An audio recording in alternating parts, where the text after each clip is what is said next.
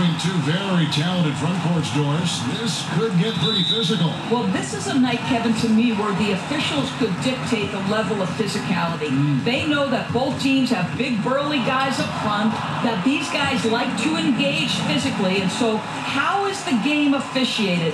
Particularly at the start, that could set the tone for what could be a cage match. Personally, do you like those kind of games, Doris? I like a certain level of physicality, Kevin. I do think that we've cleaned up the perimeter game. I think officiating is such a nuanced deal that the best officials understand innately how something should be called. Now a chance, courtesy of Gatorade, all fueled up and ready to go. The starting five on the floor. So on the floor for Philadelphia. Charges the four with Embiid in the middle. Simmons runs the show with Redick at the two. And it's Covington in at the three. Well, to me, that's excellent timing from Jaylen Brown. He shoots with confidence, knowing his teammates trust him. Here's Simmons. Makes it off the glass. Yeah, good awareness there. He sees an opening and doesn't hesitate. And that's not the type of defense you want to play, right? You've got to make it more difficult than that. Layups are too easy. Now here's Irving. In the corner. Tatum with it. Good, and the assist goes to Irving. Tatum's got himself going with the triple, his first basket of the game. This guy is a sensational shooter. It doesn't take a lot of separation for Jason Tatum to put it in the basket. That's how it's done, gentlemen. You don't pass to a play with spot. Let your teammate run into it.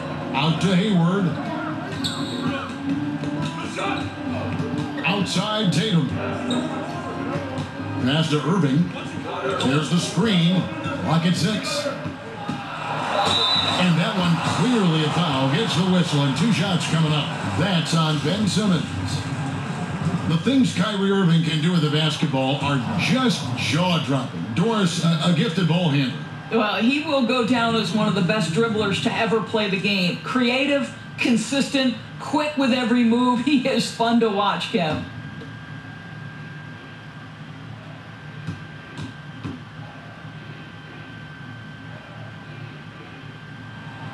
And no good on the second free throw, so he goes 0 for 2 there. And not what we're accustomed to seeing from him at all from the free throw line. And it's sent back by Horford. Well, how about the anticipation from Al Horford? Perfectly times the release, sends it back. Boy, you have got to love the dime, the pass on time and on target. We're just about 2 minutes into the first quarter. Okay, well, let's go down to David Aldridge for a report from the sideline. Well, Kevin, I was able to talk with Brett Brown for a minute. He told me he's looking forward to the matchup tonight. It's their first time against this team, so he is curious to see what his guys do on offense. He said it's important that we're aggressive defensively, that we use our length and shot blocking as a deterrent inside. We'll see if they can be successful tonight. Kevin, back to you. Thanks, David. And guys, do you agree emphasis on their defense here early on? I do. I think it's a great idea to play to your strengths, and defense is a strong suit for this group. Well, it's something that they have considered their signature. The defensive end of the floor is something they bring every single game. Now, here is Irving. He dishes it to Horford. And here's Tatum for 3. And it's rebounded by Covington. Not a problem when that's your first miss of the game. Strong start. Sharch with the screen for Covington. To the middle. 1 up, 1 down. 2 points with his first shot this game. Yeah, another nice bucket down low. They've really been able to work the ball into the post effectively here so far. Brown drives in, and he banks in the layup. Brown's got 6. Kev, don't you love how Brown just barrels into the teeth of the defense? This is a shifty forward who knows how to get to the rack. Now here's Simmons. Inside, off a bit, and Simmons slams it in. And that's such solid, fundamental basketball on display right there. You talk about it all the time, Greg. Yeah, great use of the pick to set up the dunk. You know, and that's why we say move without the basketball. You'll be rewarded. Now here's Sharch looking for Redick. He gets it there. Misses from short range. And a fast break now for the Celtics. Here's Hayward. And it's Philadelphia with the rebound. Pass to Covington. Nice concentration to hit the double clutch layup. Covington's got his second basket of the game. And guys, really admire how Simmons finds the open man consistently. The vision, the unselfishness. That's what you want to see out of him. So the Celtics called timeout, their first. And Ben Simmons, who missed the first season in the NBA with an injury, boy, Greg, was he worth the wait. And you knew he'd be a special kind of player after being taken first overall. But he is so unique in how great of a player he is. His ability to command attention on offense without having a great outside shot really is something you just don't see in today's NBA. Oh, great ball movement there. Now, here's Rozier. He's covered by McConnell and stolen by McConnell. Pass break, Philadelphia. Oh, and the jam by Johnson. How about Johnson's ability to anticipate the window of opportunity right at the cup? Nice. And that was an unleashed chaos moment indeed. What a spectacular play. Sponsored by Under Armour Hover Habit. Now here's Simmons. Dishes at the Fultz. The basket good off the assist from Simmons. And really keeping the ball hopping around here offensively. Back to Rozier.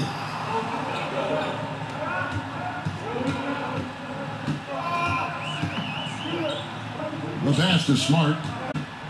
5 on the clock. In the corner, it's Morris. Over Simmons. Misses off the left iron.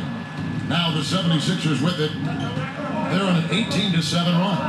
Got that one up quick. And the crisp passing has opened things up for them offensively. Now a timeout called by Boston.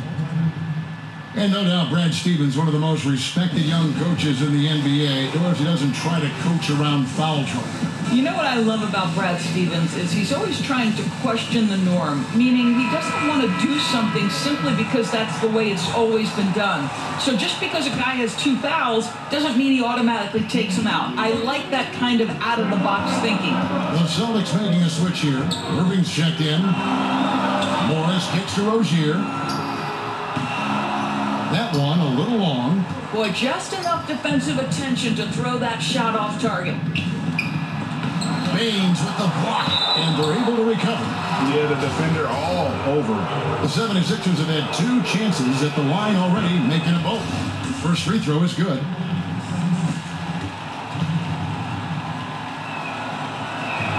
And good on the second, so he makes them both. Celtics trail by 11. And on the way from Irving for 3, Simmons pulls it in. Simmons got his 3rd rebound on the night. To the right side. Here's McConnell. 6 to shoot. Kicks to Simmons. Over Morris. The 76ers again can't hit it. And so it's the Philadelphia 76ers. Their lead at 11 points to end the quarter. Their shooting has been the big key. Their percentage from the field so far has been terrific.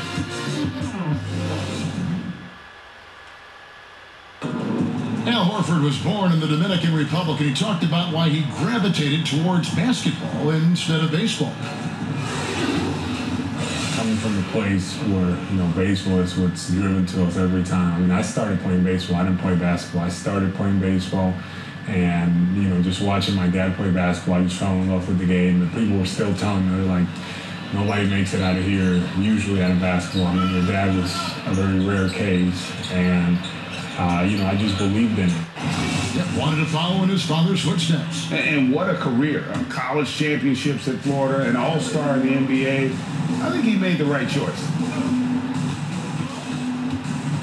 Well, not exactly a close game so far, but as the second quarter starts here, plenty of time for a comeback. And the 76ers have been rolling along, haven't they? Yeah, it didn't take them long to get that transition game going. Not at all. Every time they get the ball, they're looking to burn the defense in transition. So to begin the second quarter for the Philadelphia 76ers, McConnell and Fultz, the playmaking pair in the backcourt. Wilson Chandler out there with Ben Simmons, and it's Johnson in at center. No good on the free throw. Guard Terry Rozier, a fantastic spark. The reality to me is Terry Rozier is a good enough player to be a starter in the NBA, but that ability to create instant offense, really special. Here's McConnell, and he sinks that one, hitting the back of the rim on the way in. McConnell's got the second quarter going with the first basket of the period for the 76ers. Here's Irving.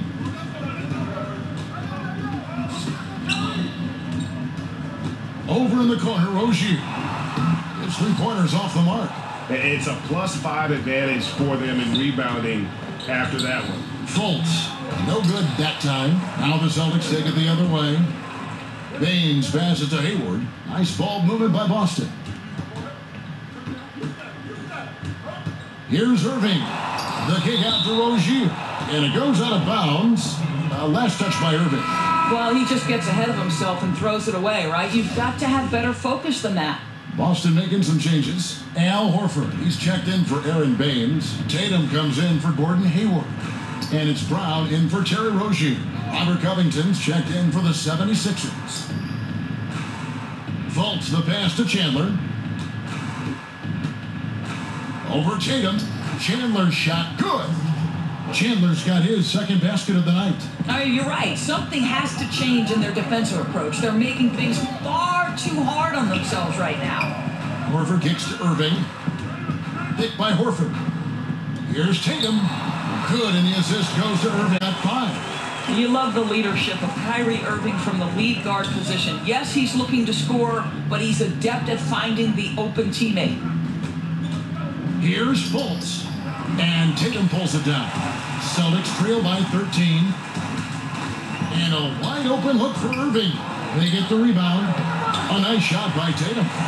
Tatum's got 4 this quarter.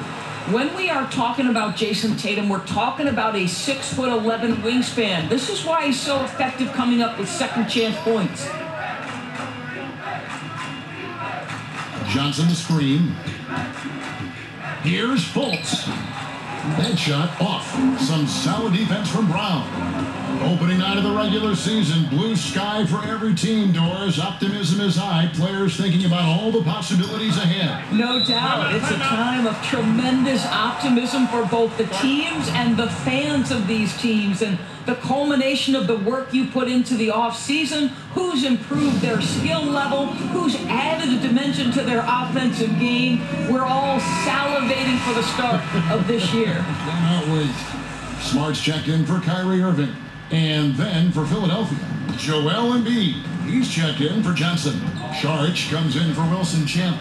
And J.J. Redick is subbed in for T.J. McConnell. Morris dishes to Smart. Hit by Horford. Clock at 6. The 3. And so it looks like the Celtics will retain. Look at some numbers for Redick. Some last season stats for him. Averaged 17 points a game, 3 assists, and 2 rebounds. He has been terrific throughout, putting up some huge numbers offensively. Well, this is exactly who he is, a flat-out scoring machine. You plug him in and let him go to work. Man, right play, wrong result on that one. Generally, you knock those down. Yeah, that's a surprising miss, Greg. I have a feeling if they get that shot again, they'll knock it down next time. Brown inside, covered by Redick. Shot is good, and the 76ers lead is cut down to 14. Getting a little bit closer on the bucket from Brown. Right side, Redick. Lays it up and in off the pretty assist. Redick's got his first 2 points of the night.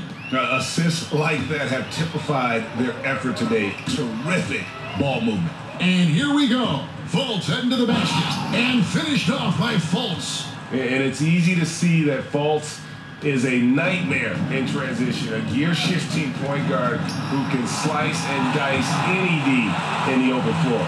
Boy, Kev, I love his game. He can hurt you in so many different ways. The 76ers leading by 15. Embiid the screen.